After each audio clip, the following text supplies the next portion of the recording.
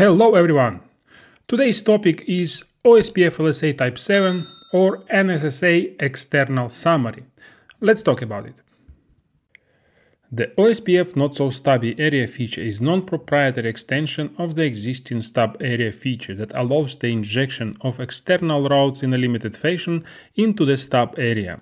Redistribution into an NSSA area creates a Type 7 LSA which can only exist in an NSSA area. NSSA ASBR generates this LSA and NSSA ABR translates it into a Type 5 LSA which can get propagated into the OSPF domain. Here we have example. We have external router with EIGRP, we have ASBR, we have ABR, and here we have NSSA area.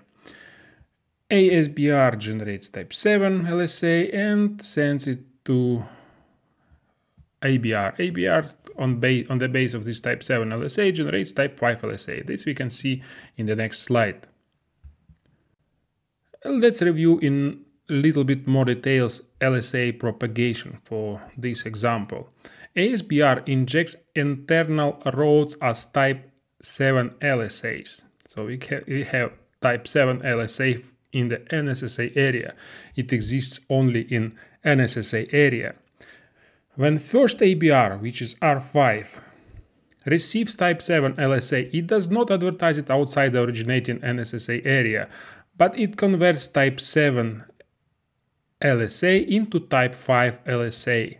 Then, when next ABR receives LSA Type 5 from area 0, then this second ABR creates Type 4 LSA for the Type 5 LSA and also sends Type 5 LSA into the next area. So here in this area we can see two LSAs, Type 5 and Type 4. To briefly review information about Type 7 LSA, we can use command show IP OSPF database. And then under Type 7 as external link states section, you can see our LSAs, these for network 16.1, 16.2, 16.16, advertising router age, sequence number, and checksum. To check more detailed information for the Type 7 LSA, you can use command show IP OSPF database NSSA external. And here you can find, for example, a link state ID, which is prefix of the network in this LSA, advertising router, sequence number, checksum, mask, and also metric. Okay, let's review example for Type 7 LSA.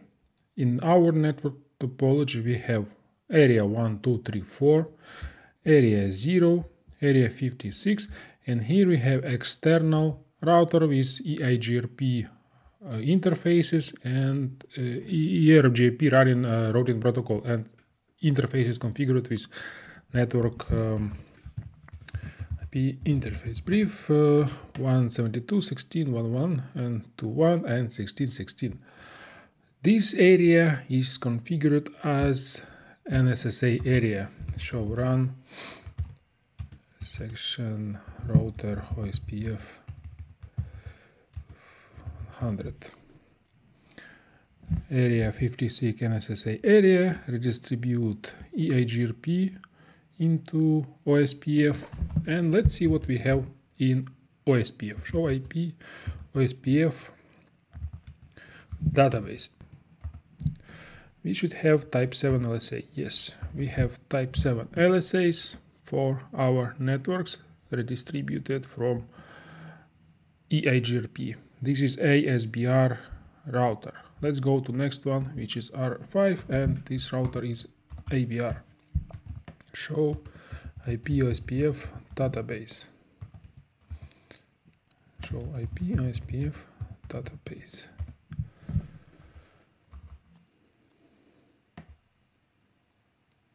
Here we have Type 7 LSAs, the same, and Type 5 LSAs.